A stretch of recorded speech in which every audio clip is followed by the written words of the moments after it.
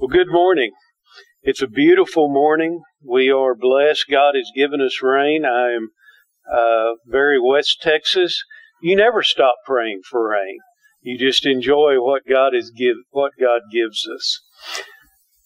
This morning, we're going to look at another passage from Luke chapter 9, beginning in verse 37. Before we turn to God's Word, let's go to Him in prayer. Would you join me? Father, we thank you. We thank you, Father, that we can come together in the blessing of media. Father, the blessing that you've given us, we utilize, and we thank you for it.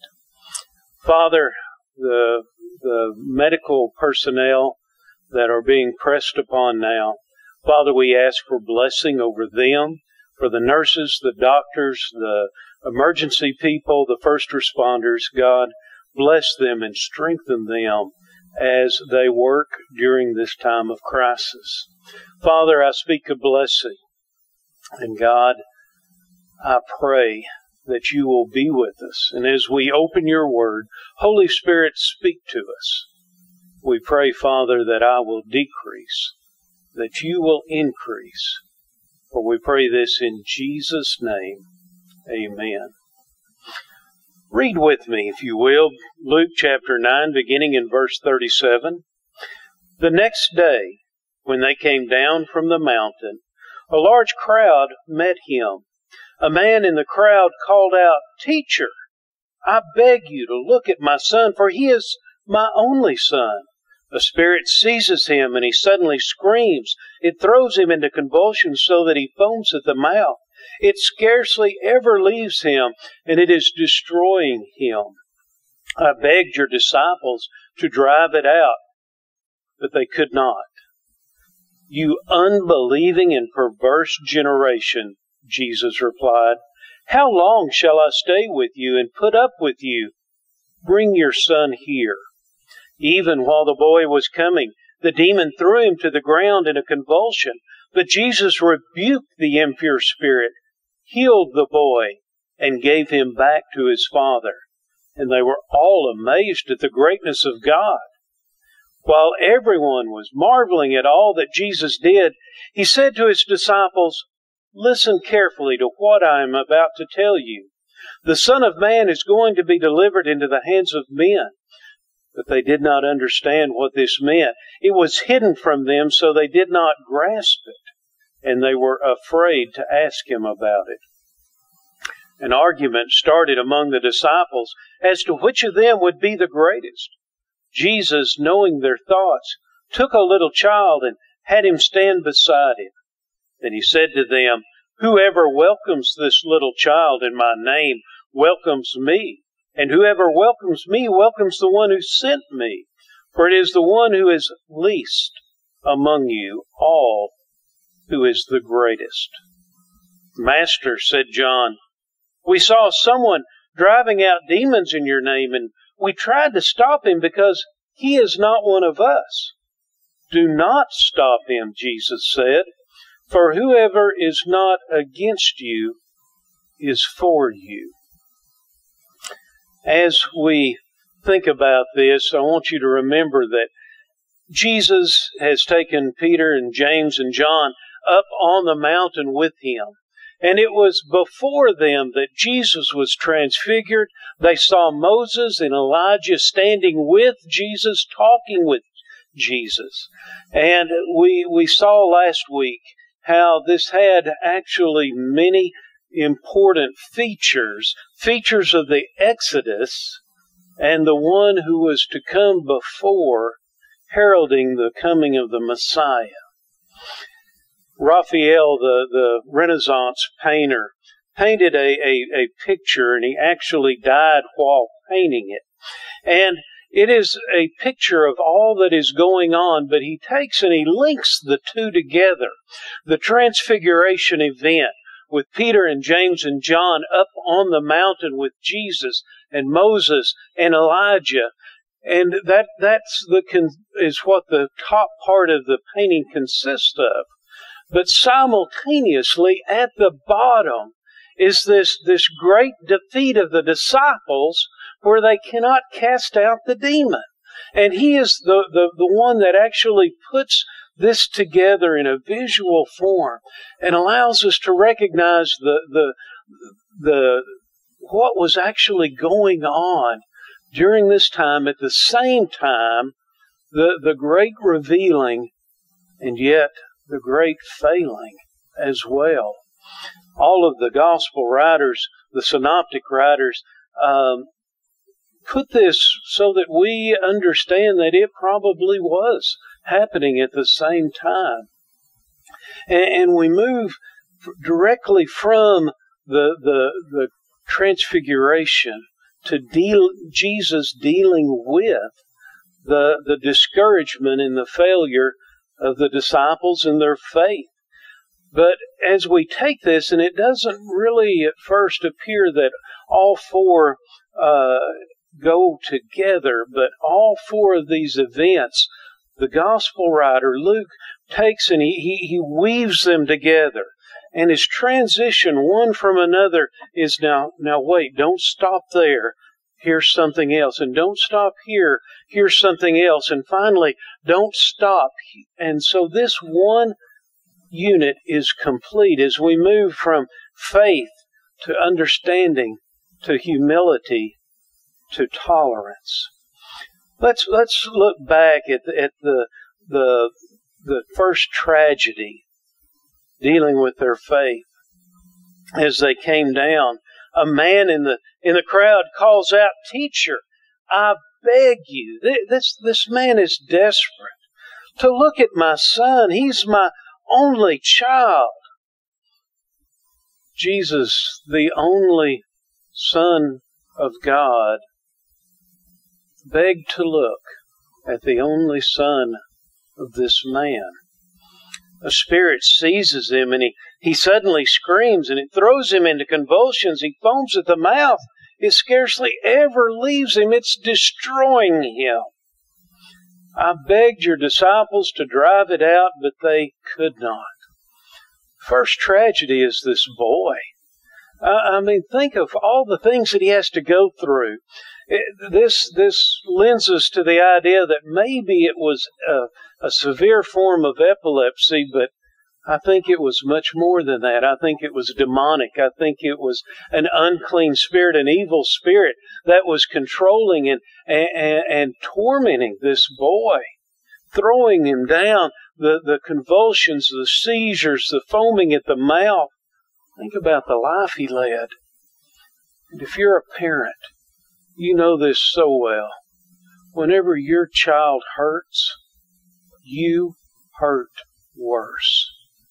This man was hurting. He was so desperate for anything for his child, and he knew that Jesus, that his disciples who acted with the power of Jesus and in Jesus' authority and in his name, he came to them.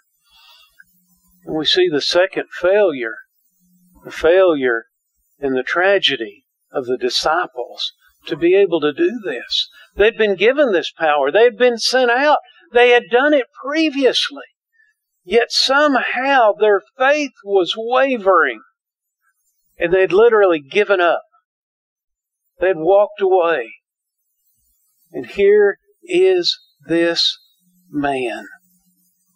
To all who are standing there, Jesus says, "You unbelieving and perverse generation, how long shall I stay with you and put up with you?" Their faith wasn't strong enough. They still were not placing their faith in Jesus and in His name and in the power of the one whom sent Him, which is God. What did Jesus do? He looked at this crowd, and not only were they not placing their faith in Him, think about this. Many in the crowd were religious people. They were scribes, there were Pharisees, there were Sadducees that were there. What were they doing for this man whose child was suffering? Nothing. Nothing. Nobody had come up and put an arm around him. Nobody had stepped up and offered sympathy. Nobody was doing anything to help. God help us when we stand back and we say, God bless you, or I'll pray for you, and we do nothing. Even while the boy was coming, the demon threw him to the ground in a convulsion. Jesus rebuked the impure spirit. First thing He did. The second thing, He healed the boy. And then the third thing, He gave him back to his father. Jesus took the steps that was necessary. Each case is individual. Jesus did what was necessary, and He healed the boy. But it didn't stop there. For you see, Jesus' healing is not just for the sake of a healing, but it's for the sake of restoration. Jesus takes this boy who loved his dad, but his dad was helpless and powerless, and He gives him back to his son restored. His health is restored, but the relationship is restored. He can now go with his dad and not worry about the consequences of the disease. That's what Jesus comes to do, is to restore relationships.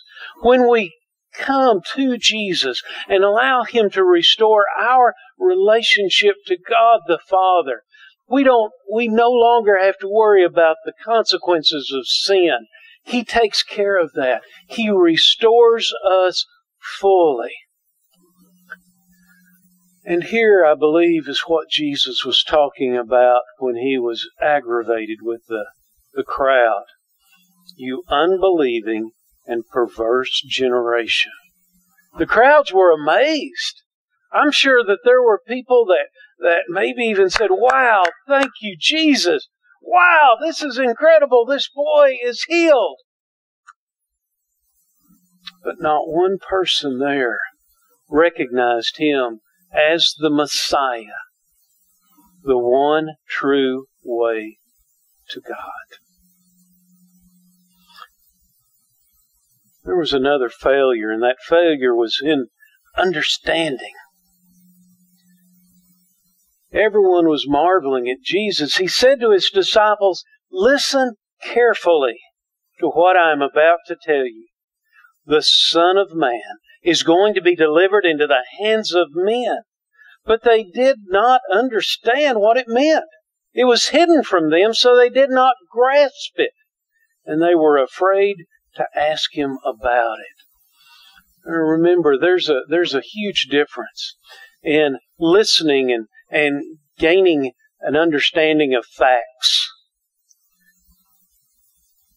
and a listening that leads to a deepening of faith, a deeper walk with Christ, a closer relationship with God, something that is active. It involves heart and mind.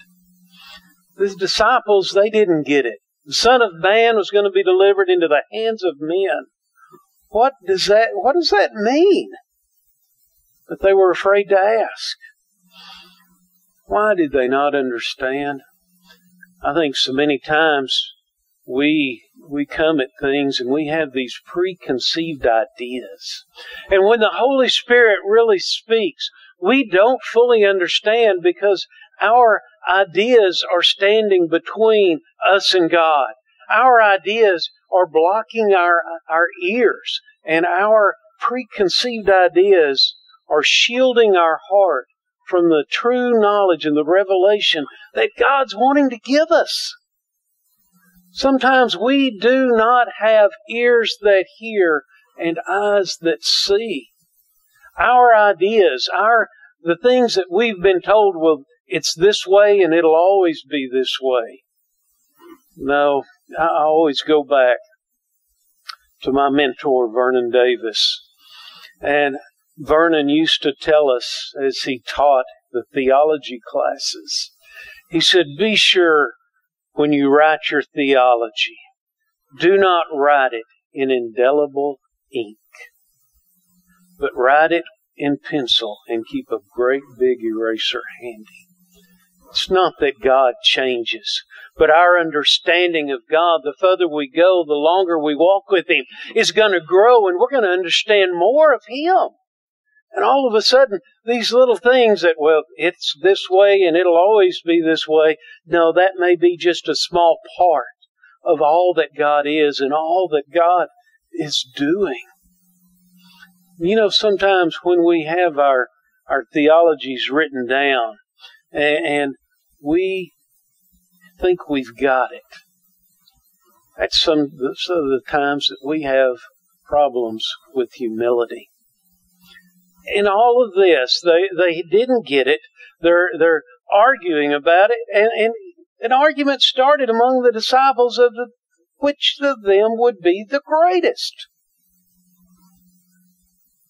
You know, so many times we talk about having to bridge the gap from what took place to what is applicable now.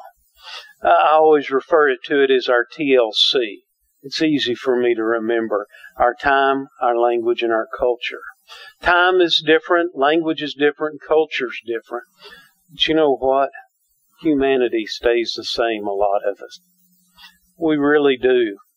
I can really identify with these disciples in this movement of these four things. I'm thinking, yeah, there's times that my faith is not what it needs to be. There's times that I think, wow, I'm limiting what God can tell me because of my preconceived ideas. I have a problem fully understanding God. And then there's times that I have an issue with my humility. Listen to what He said. Jesus, knowing their thoughts, this is a very common statement of the day.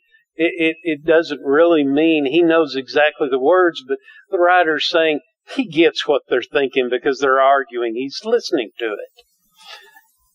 He took a little child. It may have been that little boy that He just healed, but He took a little child out of the crowd and He pulled him up close to Him. And Jesus, I can just picture Him holding him close to Him, giving him affection, letting him know that He truly cared. And He used this as an illustration, a visual. Whoever welcomes this little child in my name welcomes me. And whoever welcomes me welcomes the one who sent me. For it is the one who is least among you who is the greatest. This idea of turning our conception upside down, turning our ideas upside down. And what is His intent? He wants us to think about it. What does He mean? The least is the greatest, and the greatest is the least. Sounds like His Sermon on the Mount in Matthew. He's talking about these disciples with whom it's so easy to go from self-sacrifice. They've left their families, they've left their jobs, they're following Him, they're serving Him, they're ministering to Him, and all of a sudden this self-sacrifice has turned to self-centeredness. Now, He wants them to see this, to really get it. And this child, now, women and children were the lowest in the society, but children, the whole idea of the way things used to be, where children were to be seen and not heard, that comes from ancient society. They were the littlest, but Jesus takes this little child, this most insignificant among the crowd, and pulls him up to the very center. He says, look at him. Look at him. Whoever welcomes him welcomes me. In other words, it's not about you, but it's about these in society that get overlooked. It's about these in society that get pushed away. It's about these in society that get pushed down. That's whom I love. That's whom I love, and that's who I identify with. Go to Matthew 25. He says, look at them. Don't look at yourself, but look at them. And then this last little strand that he wants us to hear deals with tolerance. Master, said John, we saw someone driving out demons in your name, and we tried to stop him because he's not one of us. Do not stop him, Jesus said, for whoever is not against you is for you. Did you catch that? In your name. He was casting out demons. Now, it's possible that he had been one of the crowd earlier, but he had left, he had gone his own way, and what was he doing? He was not repeating a formula, but in the name of Jesus was his reality.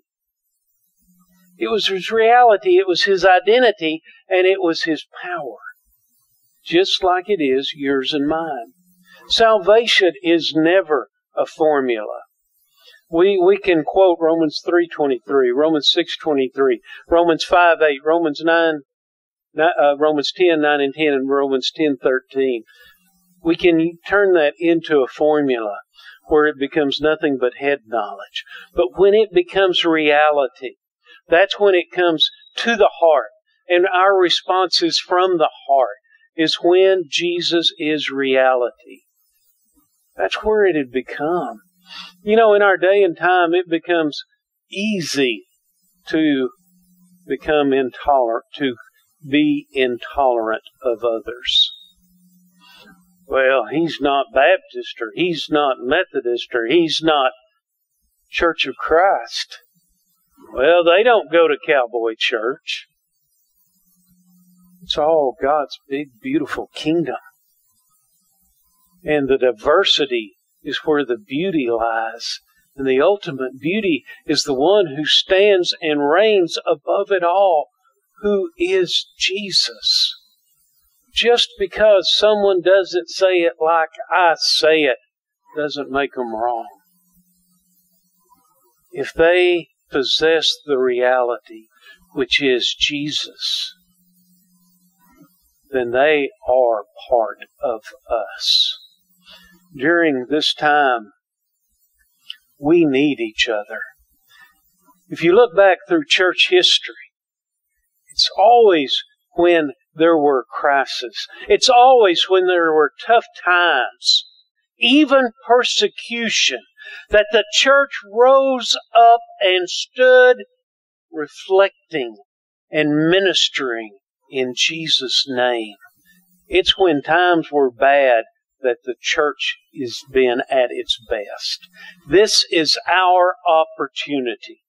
This is our time for the church to shine, for our faith to shine, for our understanding to grow, for our humility to be put down, and for our tolerance of one another to increase. This is our time.